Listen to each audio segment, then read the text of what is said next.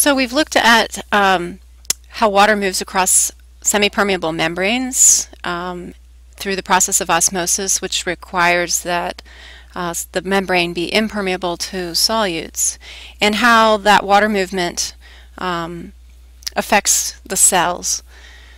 So we asked the question down here, why does concentration gradient of solutes why does the concentration of solutes influence the direction of osmosis? And so it's not just the concentration that we want to think about. It's the fact that these molecules, when they're basically in general molecules, have their own random thermal energy, their molecular energy that's contained in those bonds that forms the molecule.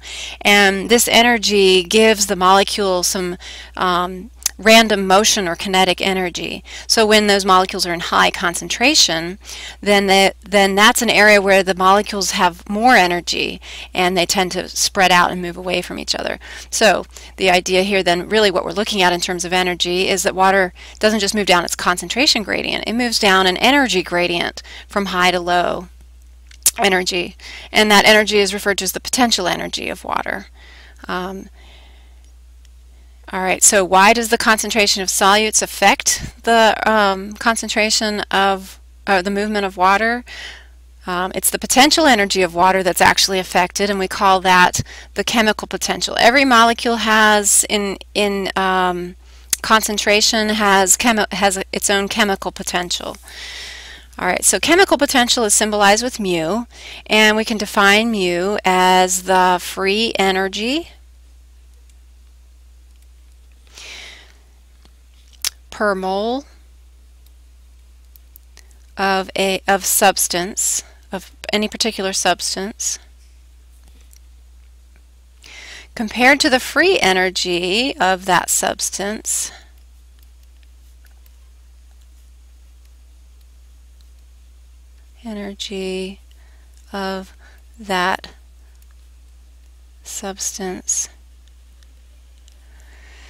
at standard temperature and pressure. And standard temperature, we're going to use 25 degrees C.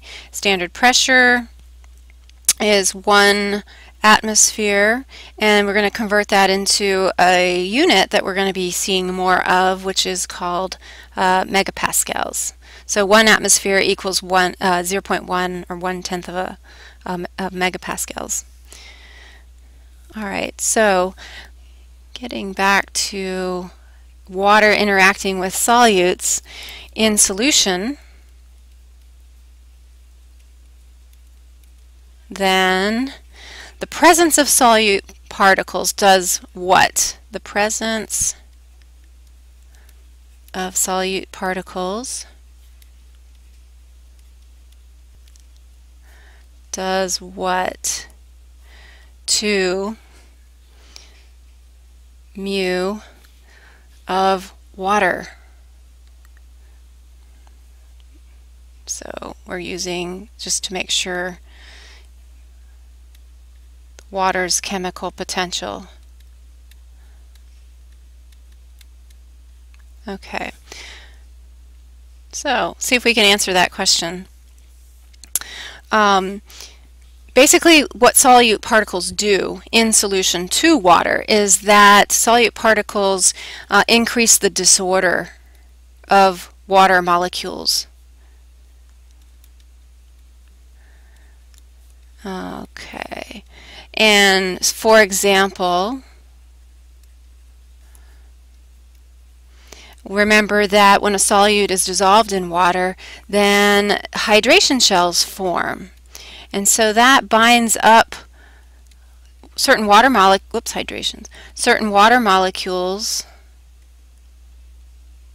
from having, that free energy to move through the solution or across the membrane from one area to another.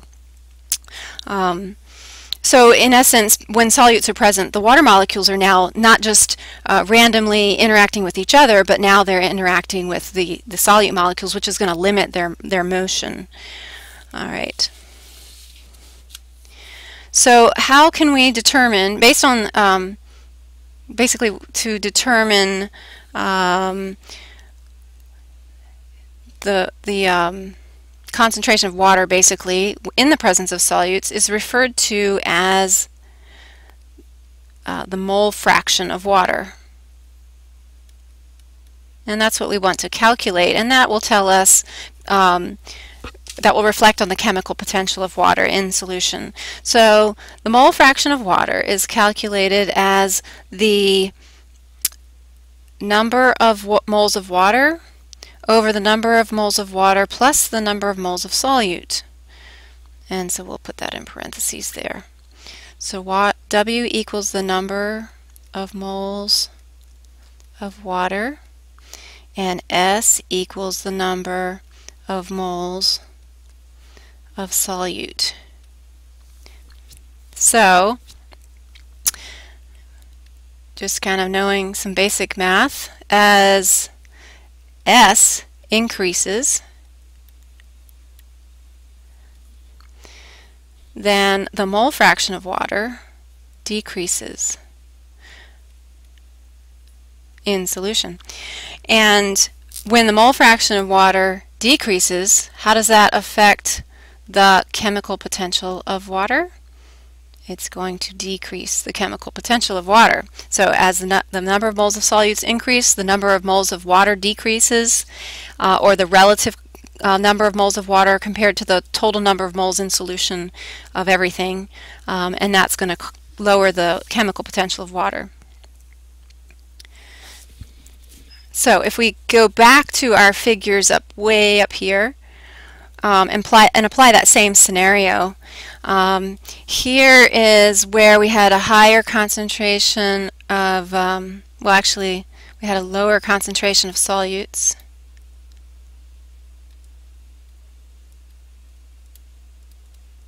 Compared to inside, which would mean what for the mole fraction of water? Well, we can just do kind of a relative term there, which would mean that the mole fraction of water was higher than inside.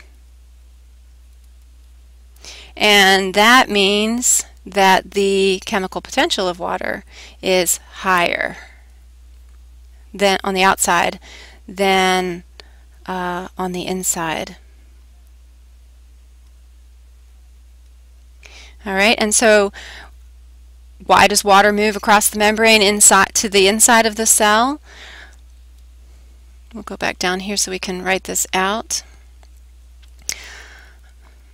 Water, as do all chemicals, molecules, moves not just down a concentration gradient, but moves down a chemical potential gradient. So when the inside chemical potential up here, whoops, the chemical potential of water inside the cell is lower than outside the cell, then the water is going to move from high chemical potential into the low chemical potential area, which means that water comes in. Okay.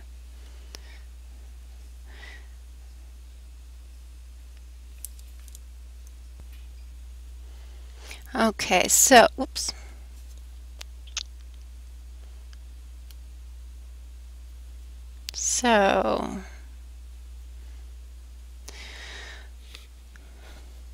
So we could say basically that osmosis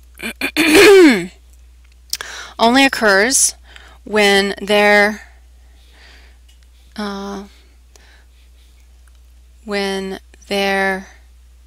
is a difference in chemical potential in water chemical potential between the two sides of a membrane.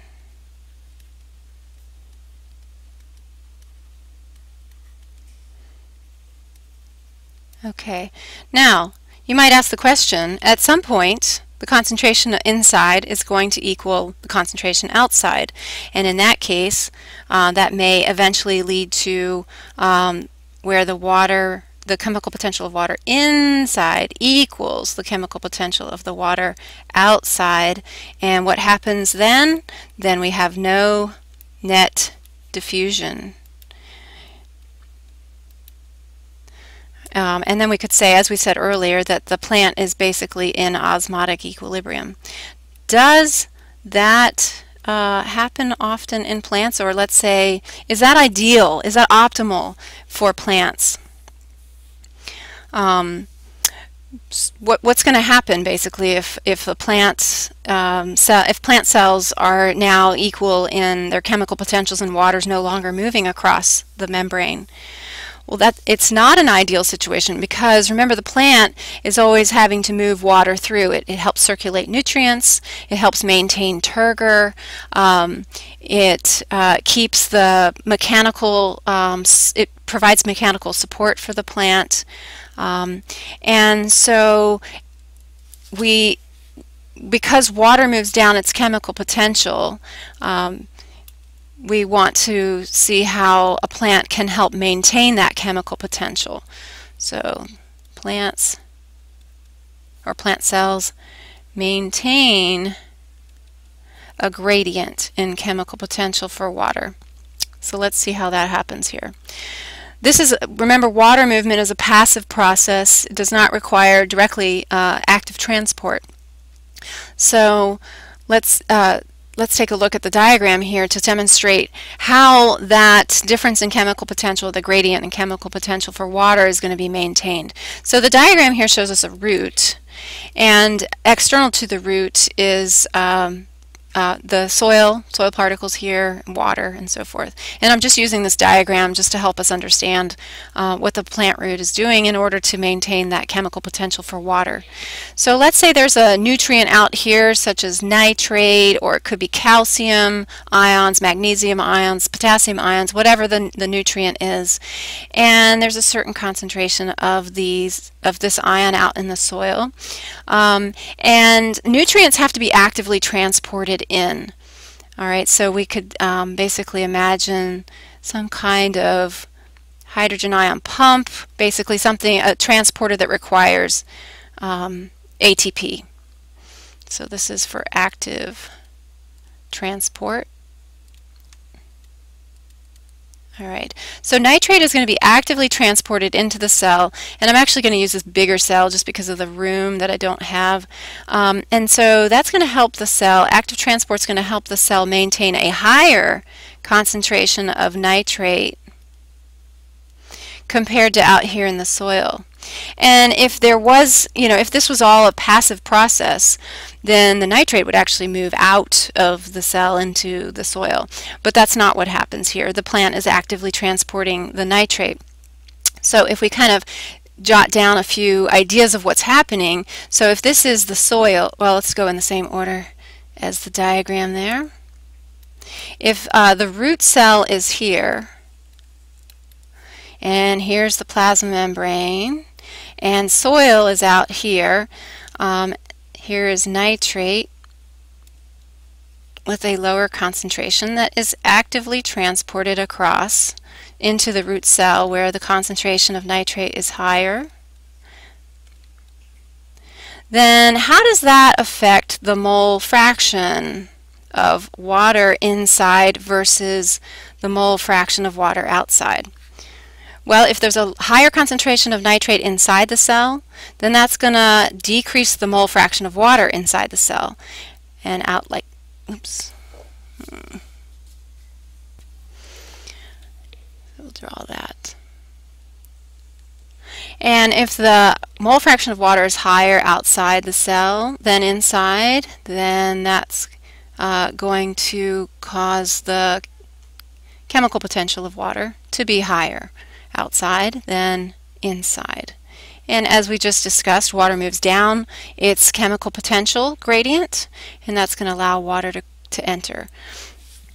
So plants can actually control the movement of water by putting energy into the transport of nutrients into the roots and basically all around the plant. So by actively moving or transporting nutrients, it creates a lower chemical potential for water in the area of high nutrient concentration, which is going to allow water to be drawn in.